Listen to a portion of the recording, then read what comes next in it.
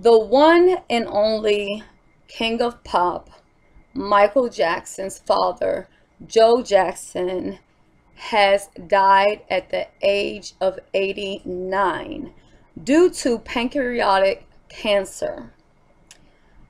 Now, people may feel different ways and have felt different ways about Joe Jackson.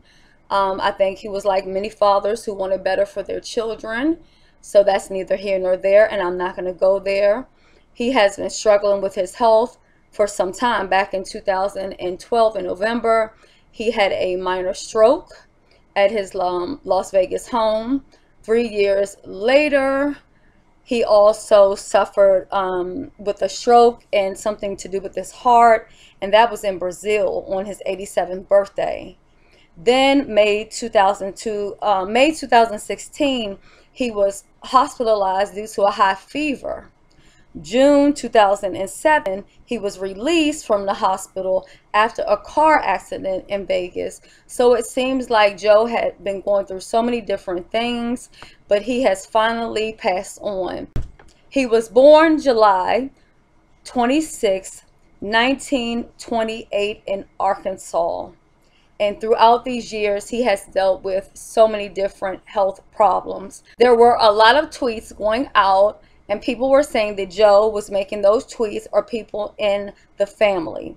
It was later to be said that Joe didn't make any of those tweets, nor did they come from anybody in the family. Joe Jackson is survived by his wife, Catherine Jackson, their children, Maureen Jackson, 68, Jackie, 67, Tito, 64, Jermaine, 63, Latoya, 62, Marlo, 61, Randy, 56, Janet, 52, and he will be meeting his son, Michael Jackson, who died at the age of 50 on June 25th, 2009. He also has a son, Brandon, who died at birth in 1957.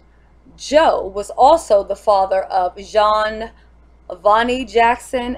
I hope I pronounced that correctly. She is the daughter of Cheryl Terrell, whom he had a 25-year-long affair with. Catherine filed for divorce twice, but never went through with the separation. My prayers go out to the entire Jackson family. And I just want to add this little story in here. I told you guys I've worked many different things. And when I was working at the nursing home, I had a patient. His name was Alfonso Bud, who is now deceased himself. And he used to always tell us these stories about Michael Jackson, Jackson 5, and Joe Jackson. Of course, we would listen and we would laugh and we would be like, yeah, right, you don't know no daggone Michael Jackson. You don't know no Joe Jackson or whatever.